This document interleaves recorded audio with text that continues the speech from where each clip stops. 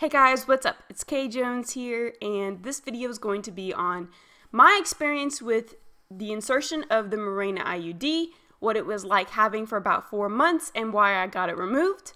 So if you don't really like the adult topic of menstruation or birth control, I suggest that you don't watch this video. It may not be the best video for you on my channel. So, especially since my channel is male dominated because I'm a female gamer and most males watch gaming videos. That being said, I feel like this is important for males and females to know about because, one, for a female, they may be interested in this type of birth control. Two, they want to know the experience and side effects. And for males, I think it's important to be educated on the different types of birth control, what if your significant other would go through, and the experience she may have, and why it may be the best fit for her, and why it may not be the best fit for her. So, I wanted to make this video because I did research before I got my Merina IUD. I was very scared to get it inserted, and I wanted to get educated. So the reason why I got it is because I took the birth control pill, for 6 years, and I was tired of having to take the pill at the same time every day, or if I was about 6 hours behind, I would have a big scare, or if you miss a day, it's a big scare. I've never gotten pregnant. It's not a big deal. I've been very responsible. However, I didn't want to have to worry about that. And on top of that, birth control isn't that good for your body over 6 years, the hormones, through your blood system, etc. So I wanted to look into the option of the Merina IUD. It is a hormonal implantation in a woman's uterus. And for the Paragard, that is basically an option where it's a copper IUD and it's non-hormonal. I didn't want to do that because I thought it was weird having metal in my parts, and it lasts for 10 years, which is great, but I heard that menstruals were much stronger and women went through a lot of pain with that. So I thought, okay, let me try Merina because it's the hormonal one that lasts 5 years before it needs to be removed, and the hormones are supposed to be very minimal and supposed to be kind of restricted to just your uterus instead of going throughout your bloodstream like the birth control pill does. So I thought, okay, this is a great option because it's got to be better for my body and, etc. So that's why I chose it. And that's probably why the women watching this may be interested as well. So the insertion was, yes, painful. I'm not going to sugarcoat it.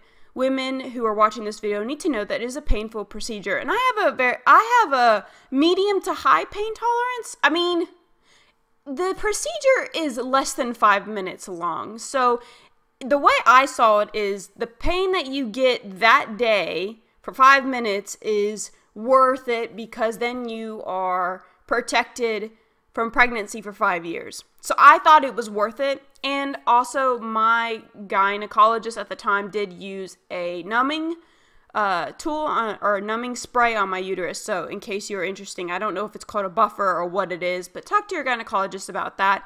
I don't know what it would be like without it or with it, but that's what they used on me. And so it was painful, and for 3 days I had very bad cramping, and I was very hormonal actually because I stopped taking birth control for about a week before the Merina was inserted. I was hormonal.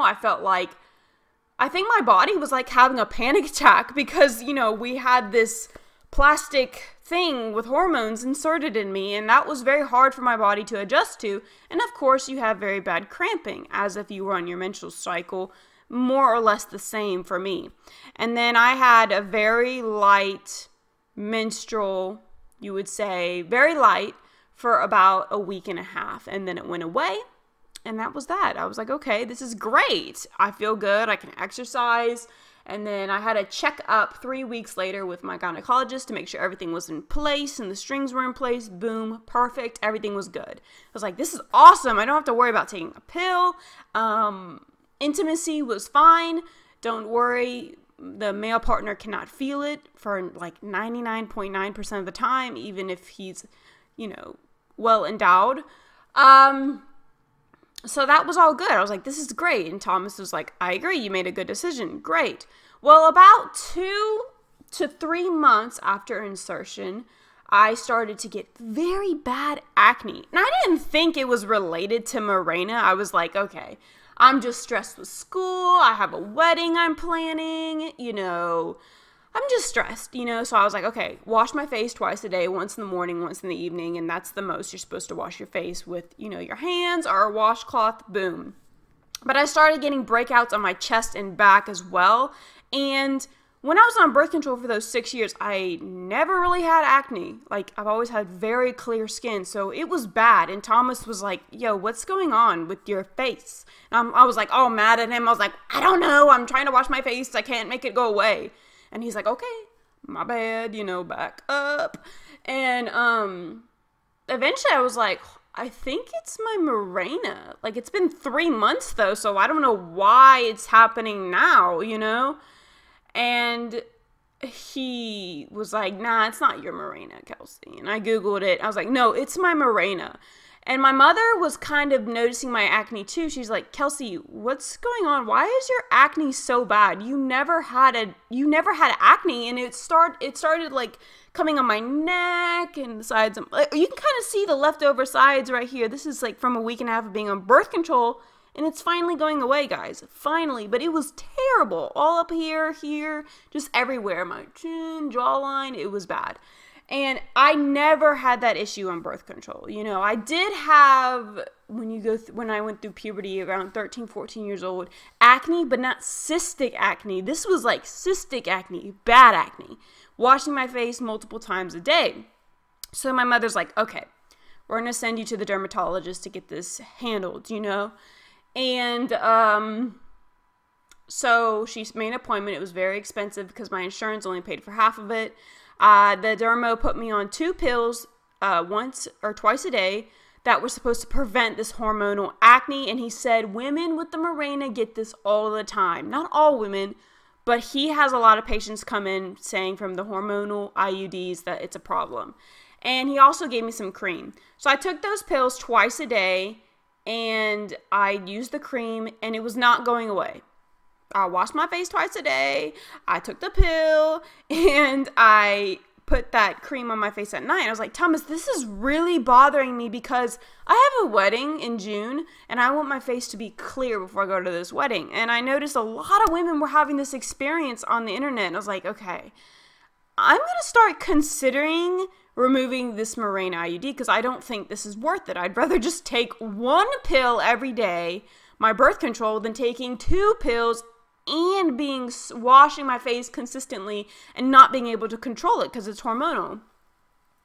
And so I waited probably like 3 weeks, and it didn't get better. And if it got better, it was slightly better. It was not noticeably better, but whatever. It's hard to medically treat acne when it's a hormonal problem. And so I was like, that's it. I'm done. This is ridiculous. I'm done stressing about it. Stressing is going to make my acne worse. And then I've been like constantly, my mother was constantly getting on me, which was not cool because I didn't care as much as she did. She cared so much. I was like, girl, calm down, mama. And so I went to go get my IUD removed. And it was, so I got it removed, which was super quick, nowhere near as painful as when you get it inserted. It was just like, boop, boom.